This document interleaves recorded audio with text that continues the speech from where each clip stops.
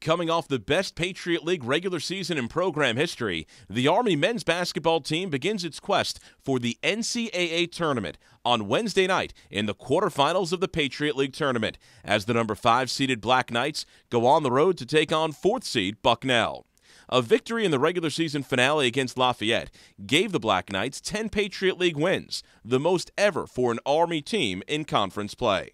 I feel great. We're excited. I thought we had a much-needed win the other day at home against Lafayette, and we did it in a fashion where we've had success scoring the ball, and I thought it was important for our guys to see the ball go in the basket, and we got to be more focused defensively.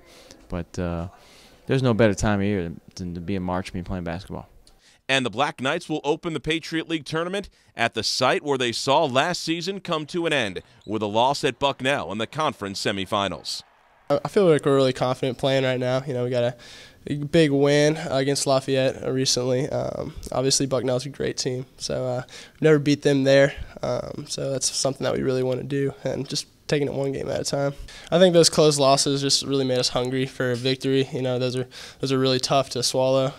Definitely, we wanted the next game. We had that next game mentality, trying to, we needed to win, and so like I said, I think we're really hungry right now for another win, and Bucknell's next. So.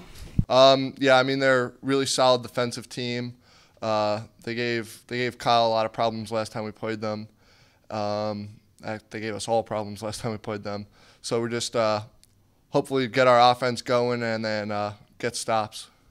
Well, in any game, whether it's regular season or in the postseason, home or away, you've got to defend, you've got to rebound, you've got to play with confidence on the offensive end, and we've got to make sure we hit all 3 checklists Wednesday in Lewisburg. An Army victory on Wednesday would put the Black Knights in the Patriot League semifinals on Saturday, either a top seed and regular season champion Boston University or at home against Lafayette, with the winner of that game playing for the Patriot League title next Wednesday. For Night Vision, I'm Rich DeMarco.